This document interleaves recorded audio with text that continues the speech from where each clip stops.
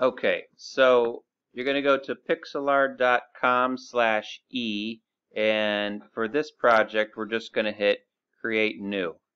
All right, we'll go down to what do I want? Ultra HD, and click Create. Now I have a blank canvas right now. Okay, now all your tools are going to be over here. Okay, and what's kind of nice is when you keep the cursor on it for a second, it gives you a little description of what it does and like a little demo. Okay, we'll mostly be using like the pen tool and the bucket tool to fill things in, and the wand selection and these shapes. We'll be adding in shapes. If you ever need to undo something, just go back up here and click undo or Control Z. Your layers are going to be over here. Okay, so when you're working on something, there's going to be lots of different layers, but you're only going to be working on one of the layers at a time. And our practice piece is going to be split up into 4 different layers. So layer 1, I'm going to start by just making it all white as like a background so that I can see what my other layers look like. So I'm just going to change my color here to white, and then click on the bucket tool and turn this layer all white. Okay? I can always delete layers later if I need to. This will just be my background. Up here, I'm going to add in a new layer. Okay? Now, the layer that's highlighted blue is the layer that you're going to be working on. Okay? My layer 2 is going to be my foreground. Now for this, I just want you to do something really simple. Okay? We're going to use the pen tool, and up here you can change what the pen looks like. Okay? Now for this, I just want your pen to be 0.2 or 0.3. Okay? Changing this makes the make it easier. If you can see, it's really big.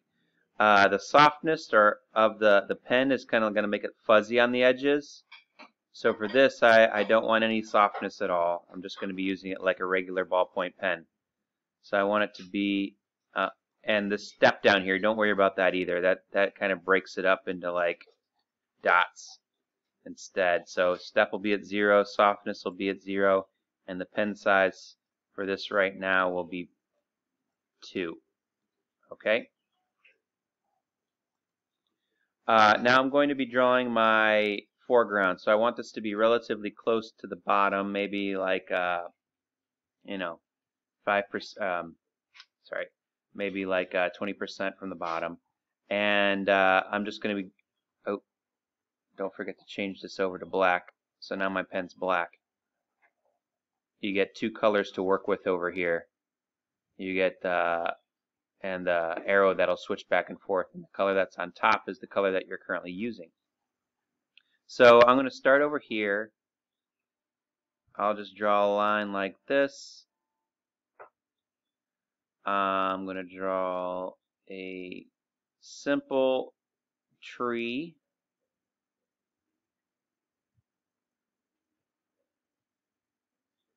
And remember, this is just a practice, so it doesn't need to be amazing. We're just learning how to use the software. Okay, now I got my foreground, just this tree. Now the line, the black line I just drew, is not on the white page. If I hide the white page, you can see that layer 2, this black line I just drew, is still here. Okay?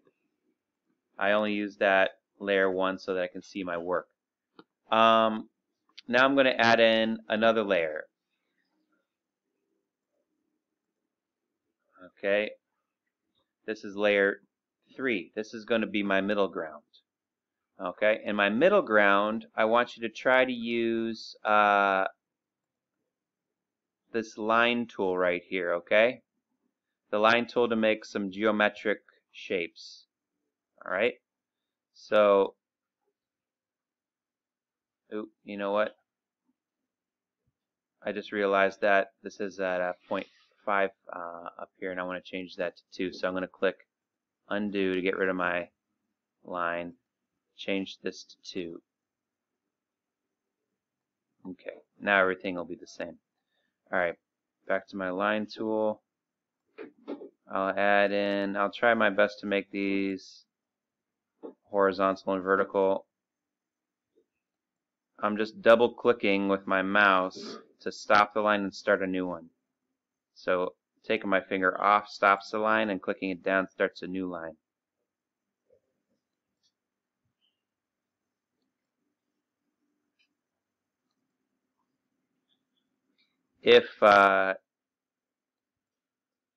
If you move your cursor off the previous line, then there'll be a little bit of space, and it won't allow you to fill it in later when we use the bucket tool.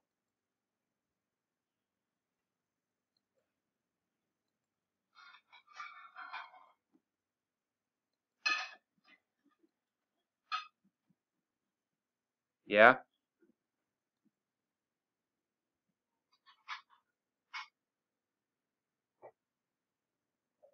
Yeah, definitely. This what I just did here, I can use the wheel to zoom in. You can see that there's a little space right there, and when I try to use the bucket tool later, it won't fill in my shape. So I'm going to click undo and start over again. Rolling in and out with the wheel on the mouse allows you to zoom in and out. Yes.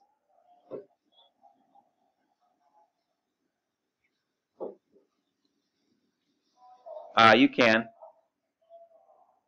You can add in squares if you want. What Gateau is asking me is, let me zoom out and show you. So I'm going to hide my middle ground layer so that I can keep working behind this tree. Gateau is asking if we could just use the square tool like this. You could.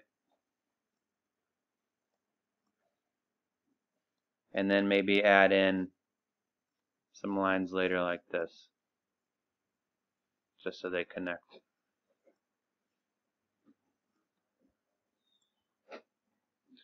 All I want you to do is get some geometric shapes in layer 2, or in your middle ground, okay? Layer 3. Sorry?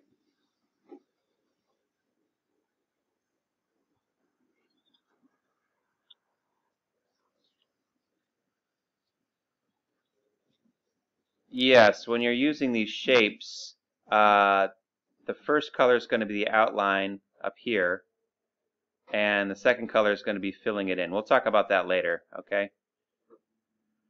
And then finally, for my background layer, I'm going to add a new layer.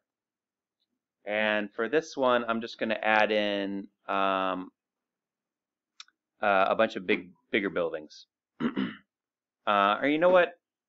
I'm going to add in a mountain. That sounds better. So I'll go back to my line. It's at 2 still. And I'm going to start down here. The one thing I don't like about this is when the cursor is on your paper, you can't see it because it's white on white. I wish it was black. So I'm going to make like a Mount Fuji looking mountain that comes out like this.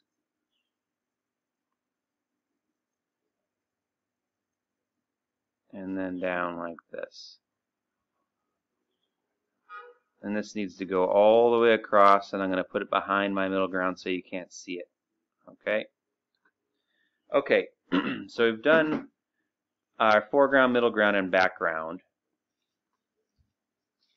And now it's time to color them. So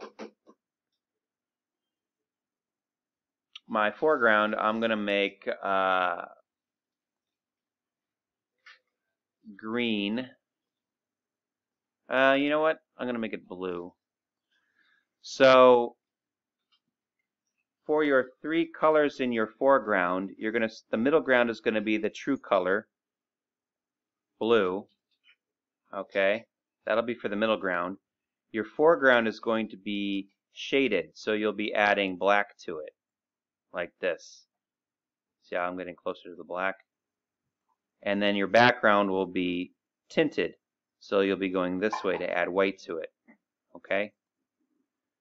And then I'll go to the bucket tool.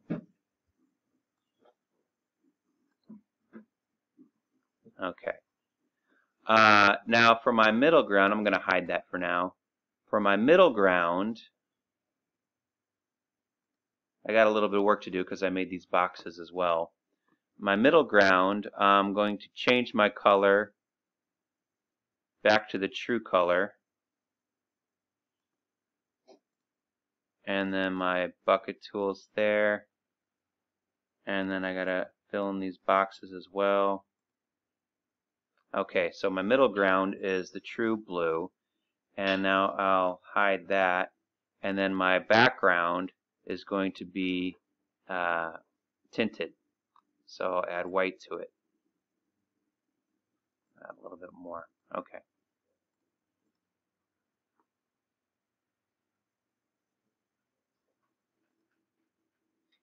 Oh. Oops. I just realized that I was still on my layer 3, so I gotta hit Control Z.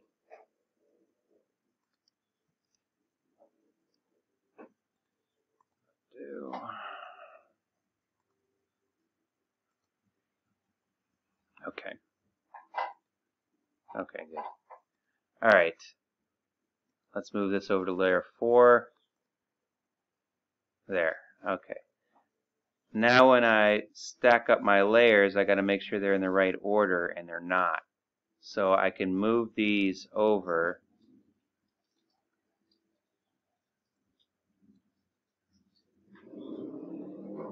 like that. Why is that showing up? There. Okay, so just a quick observation. If you're going to use those boxes, make sure that the outline of your box is the same color that you're planning to use. Otherwise, you'll have these weird outlines inside here. Okay?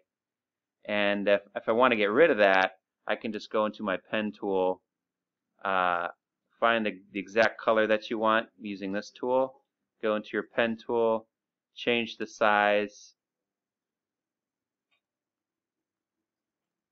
and then you can come back and erase these lines if you want, if you did something like that.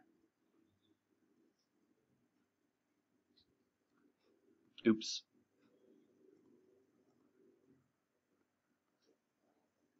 Oh, you know what? I was on the wrong layer. There we go.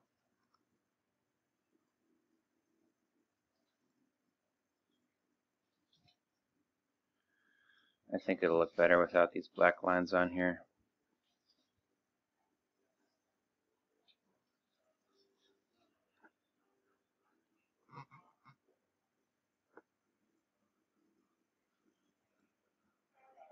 Okay. Alright, good. Alright, so everything looks good. I'm going to start working on my sky.